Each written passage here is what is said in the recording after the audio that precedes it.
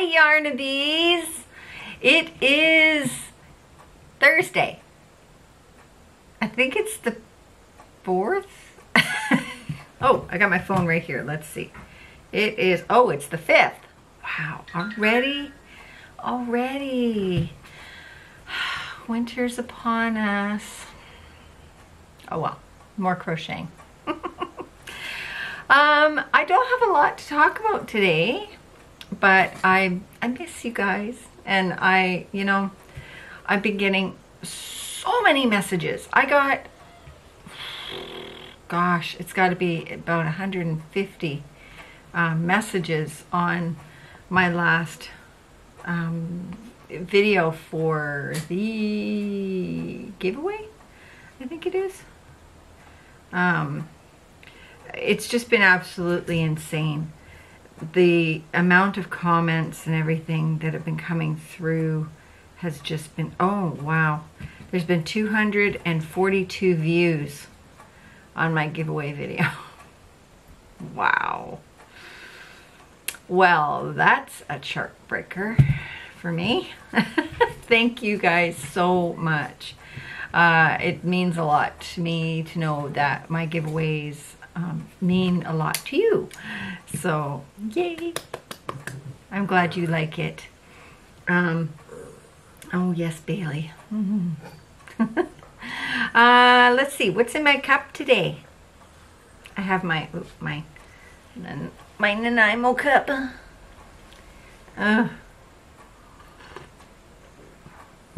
Oh, that's good. I just bought this yesterday. It's from Stash. It's tea, the tea Stash, and herbal tea, caffeine free. It's called Spice Dragon Red Chai. Cinnamony and what the heck is in here? Cinnamon, rubus, ginger root, and clove. That's why I like it. I love anything clove. Oh, yeah, clove is like big for me, which is weird. Yeah, anything that has clove in it or pumpkin spice kind of stuff, you know, it's just like big for me. Yeah. Okay, I have one finished object and one whip. This is the finished object. Here we go. Look at that. Isn't that pretty? Yep. I decided I'm going to start putting my tags on it because, well, why not? So, yeah. I love it. I'm not like a pink and red kind of person at all, but I think this turned out really well. I was really happy, and it didn't take me very long to do. This is the Bag O' Day cowl. Oh, sorry guys. It's the Bag O' Day cowl that I did before. I'll leave a link down below. I used, of course, Karen Latte in the color Claret. It's all messed up now because I used some, but yeah. And now my whip, I'm making a slouchy hat to go with this. So I'll be working on that today. Went to the mailbox, nothing there. Wah, wah. But that's okay. That's okay. You know, if you guys want to just drop me a postcard, I'd be happy with that. You know, just something to say hi. You know, that would be really nice. Actually, yeah, that would be really nice. A postcard from everybody, where everybody lives. Because you know how George was saying that he wanted to know where everybody was from? And we've got a lot of comments about that. Wow. It's insane. Like, wow. Yeah. Like, you guys are from all over. Wow. It just blows my mind how just a simple YouTube video can get out to everybody around the world. I don't have to travel because you're all here. So, oh, let's try that again. There we go. Yeah, so just a postcard with something that says where you're from. That would be awesome. And then when I get my room done, I can put them all over the place. Yeah, that would be cool. Yes, let's do that.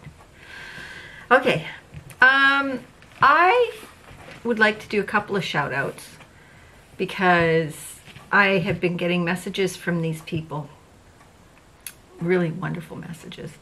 And they're saying, I have a channel, but I'm only at X amount of subscribers, right? Well, you know, like we always like to spread the yarny love. So let's do that. And I'll put all the links for their channels down below. I would like to give a shout out to Lily Crochet Fashion Haul. A lot of us already know Lily.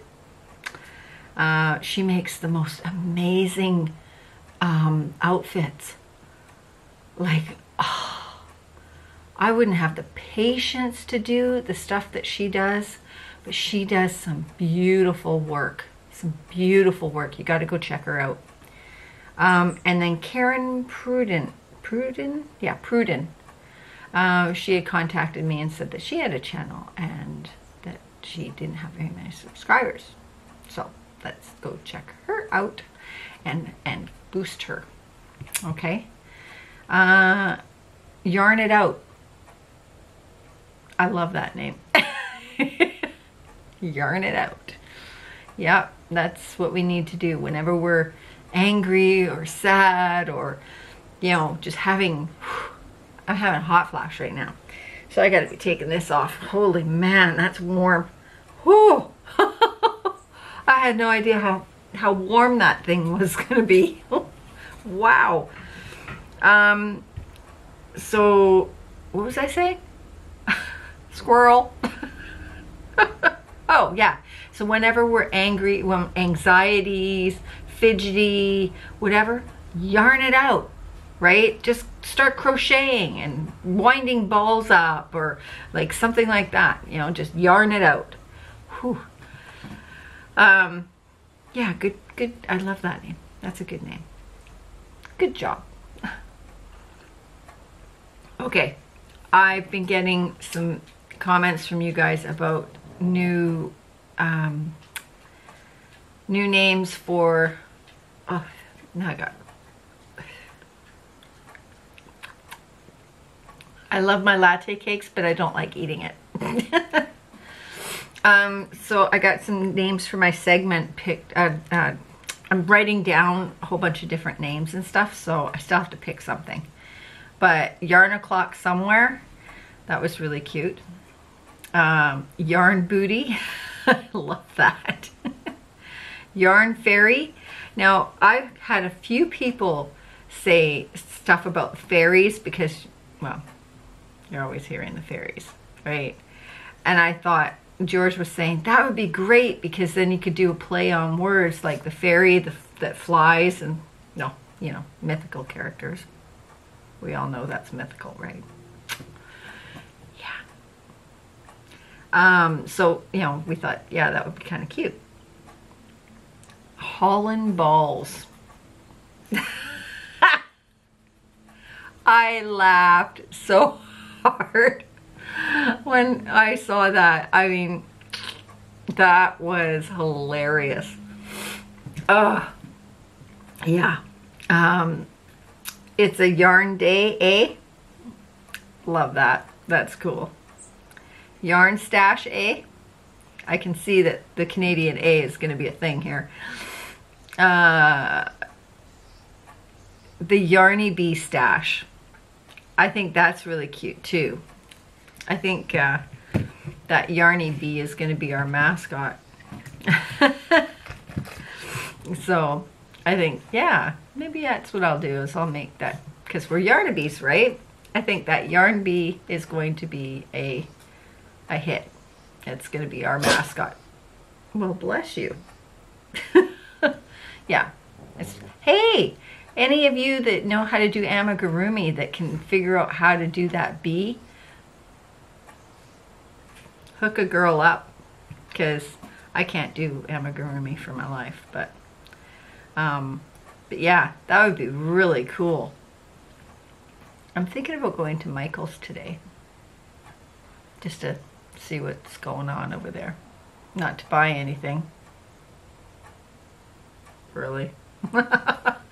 I mean, I have a couple coupons. Yeah. Just saying. Don't tell George. Shh, it's our secret. She's just sitting there. Bella. Bella, Bella, Bella. Say hi. She's like, yeah, whatever. She's like, I don't care. She's a cat. What do you expect? So we got to go this weekend to a friend, to our, oops, the captain of our dragon boat team is having a year-end barbecue. So I'm going to be making a rum cake. Yay. They love it when I bring treats. So why not put alcohol in it? We're not dragon boating right now. It's all good. Can you imagine drunk paddling? Wow. Oh yeah, we'd never make our destination. So anyway, things that I want to start doing. Z at ZNRJ. Out of my head. Holy smokes. You know Z. I'll put her link down below. She has this really cute poncho, like really light and airy type of off-the-shoulder poncho. Setta's making one right now because Setta's going to be going to see her. So I think that video is going to be fun. So I've been wanting to make that, and I just haven't gotten to it. That's what I wanted to talk to you guys about. A lot of people have been asking me, a lot of you have been asking me about how my appointment went with my doctor and what prognosis is and everything. And I was so messed up over the last couple of days, I completely blanked it, and I forgot to tell you guys. I'm going for surgery. Yes, I am. She said it's anywhere from 4 to 6 months to get on the list for the surgery. Excuse me. But I'm putting myself on the cancellation list so that I might be able to get in sooner. Yeah. She said that she found out that with my scan that I have arthritis in my second toe. And so that's going to be a little complicated. What I didn't realize, like I knew that that toe, she was going to shorten it because that's my longest toe. It's really weird, I know. I'm going to be lopsided now. I'm going to have one long toe on one foot and one short toe on the other foot. But she said that she has to shorten that one. And she's not going to be able to do much about the arthritis, right? And it's probably going to just get worse. But considering the pain that I'm in anyway, it's like whatever. The first toe, my big toe, I didn't realize this, but she has to take some bone out of that one too. Ooh. So she's also got to take the bunion off, and she's got to straighten. She's got to take some of the bone off to straighten the toe out. So, yeah, it's going to be a long haul. The healing time for this is long. Ugh, excuse me. I'll get into that in a minute. Yeah, so I'm going to be off my feet, like off, no weight bearing at all for 6 weeks. minimum 6 weeks. Then I can start, you know, kind of, she's going to put a walking boot on me or something, or change the cast up or something. I can't, I don't know. And then it's going to be like another 12 to 16 weeks with that. She said it's probably going to be a year before I'm walking normally again. I wasn't walking normally before. So, oh well, whatever. A lot of you have been sending me messages and telling me that, you know, someone you know has had the surgery, or you've had the surgery, and letting me kind of know what to expect, which is really nice and scary all at the same time. But the majority of you said that you would recommend the surgery. So, yeah, I decided that I'm going to do it. George is pretty happy, but I'm telling you, he won't be happy once it's done, because I won't be getting up and making him meals and catering to him. And, you know, he's going to have to cater to me now. Which, you know, it's great. Builds character, right? Oh, there's a fairy coming in, so you might be hearing something. So this is the view that we have from our window. And you're going to see right about here, the fairy is going to come out. It comes around here, past this tree. I wish this tree wasn't here. Oh, there it is. And it comes out and around, and right down here behind all of this is the ferry terminal. So that's what we get to watch every day. Kind of wishing that they'd take that tree down so that we'd have a little bit more of a view, but it is what it is.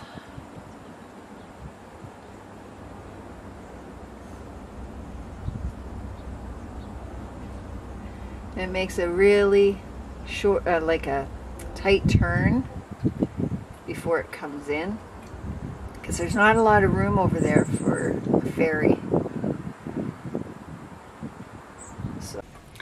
So that's what we get to look at all the time, and that's why you can hear. Wait, let's try that again. That's why you keep hearing like the horns and stuff, is because like it's right there. So it's actually a lot closer than what you can see on the video, but it's like half a block down. So anyway, I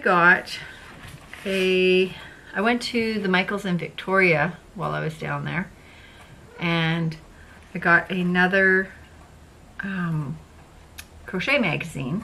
I think this one's from England. It's called Simply Crochet, and it comes with crochet edits, and so I went online and I actually ordered the subscription. So yeah, West Yorkshire Spinners. Yeah, so it's from England. They've got some great yarns. Oh man, I tell you, I would, you know, for any of my subscribers that are from the UK, if you want to do a yarn swap, let me know, because man, you got some nice stuff out there that, you know, it's just, oh, so nice. But anyways, I was looking through this and I thought, wow, there's some really nice things in here. And it comes with patterns and stuff like, look at this. Isn't that pretty? Like, ah, oh, that's something Z would like bright colors like that. Oh, isn't this adorable? Isn't that cute? Oh, so cute. Like, oh, I love this.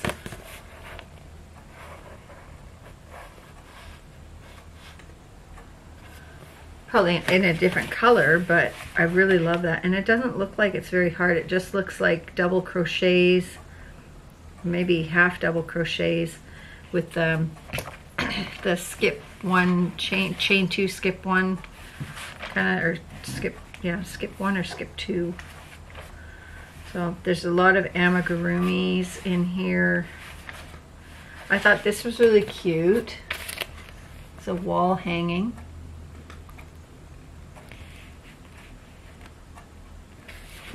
I would do that in a different color, like red and black or red and white or something for Canada. If I could make socks, I would make these. These are so cute. With the bobble stitch. But I can't make socks for my life, so whatever. This is cute. It's got the granny squares on the top for the collar. Very simple shirt, but the squanny squares, where did I get that? The squanny squares. Oh my god. Yeah, maybe I should have had coffee instead. This was really cute. It's like a boho top. I thought that was really cute. And look at these. There's a lot of cutting of yarn involved in this, but they're adorable. I would never be able to do that kind of stuff. And she made hearts too.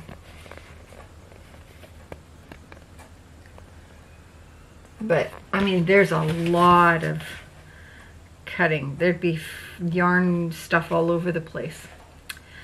Now this is something I want to make. Isn't that pretty? I would make it longer though, just to cover my stomach, but I think that is so pretty. 1 hour later. I just got home and I just took the dogs for a walk, and I went and got them some new balls to play with, and I went to Staples and everything. And you know what? I found the cutest little thing that I am going to put in the prize for the name picked for our YouTube segment. Is this not adorable? It's like fun fur. You see? It's like, see, it's like fun fur, fuzzy, and it's a notebook. It's a lined papered, oops, notebook. And it's like that on both sides. It's like, oh, it's so cute, stinking cute. Look at the hair bands. Oh my god. I saw this and I had to get it. And I thought, this is gonna be part of that gift for picking a name, or for giving us a name for our channel. For our segment in our channel. So yes, this is gonna be part of the gift. It's just so cute. I just had to. Did you notice that llamas are big this year? Like, they're everywhere. Like, everything you see, it's got llamas on it. It's awesome. We're getting recognized, guys. So anyways, I just wanted to share that with you. And I don't forget, I will be doing the draw tomorrow morning for the 300 subscriber giveaway prize, the big box of stuff. So get your comments in on that video. I'll link that down below. yeah, my next door neighbor Marina's back. She was gone for like 3 weeks. Ooh. She went to Winterpeg. Looks like they had a good time though. She's one of my good friends, and it sucks because she's only been here for like a year. Like she moved in, say, a year ago, 2 years ago. It hasn't been very long, and we become like, right. I bake for her all the time, and she helps me out. She helped me with my disaster that was downstairs and everything. So now they're thinking about moving back, or they're moving down to the States for her husband's work. I'm so sad. She loves dogs. Like she's got, oh my God, she's got the cutest dogs. She's got 2 Chihuahuas, and one's black. His name is Samson, and the other's Cindy. She's gray, beautiful. She's kind of like my grandpuppy Diesel, same coloring, beautiful. And she was planning on breeding the 2 of them, but Cindy was like 1.5 pounds when she got her. Now she's up, I think she's up to 4 pounds now, and that apparently is the weight that you can breed them, but she's still so tiny. I can't imagine. Can you imagine the babies? They'd be like, oh my God, they'd be so small. Oh, it would scare me to death. But, so Bailey and Samson, they were like girlfriend and boyfriend, right? For the whole time that she's been here. And like, they just love each other. But then Cindy came into the picture, and Cindy was like all over Samson, and Bailey was not happy. Not happy. So while they were gone, I feel like I've got water in my ear. While they were gone, there's a dog that's just down the street, yappy thing. It's almost like got terrier or something in it. And yes, I'm talking about you. She's got her paws on my lap. She's going, what? What? She has made friends with this terrier. This terrier does not like Samson. So there may be a lover's rift going on. It's like, oh my God. Oh man. It's a dog's world. Yep. So yeah, but Odie doesn't care. She doesn't want any of them. She's just like, leave me alone. I'm old. I'm crotchety. Go away. Right? But Bailey, she's just all over making friends with everybody. Right? There's a dog across the street. Her name is Maya. She was from Mexico when that whole thing with the rescues in Mexico happened. So she got Maya from Mexico. Sweetest dog. Oh, Bailey and Maya look a lot alike, except Maya's hair is a little more curly. So well-tempered, beautiful dog. And they get along quite well. So that's always nice. How did I get on to dog talk? Oh, because Marina's back. So yeah, so I'm really happy, but now she's talking about moving, and I'm like, no, no. But anyway, I'm babbling now, so I will talk to you guys later. And if I decide to go to Michael's today, I might put a clip. Okay.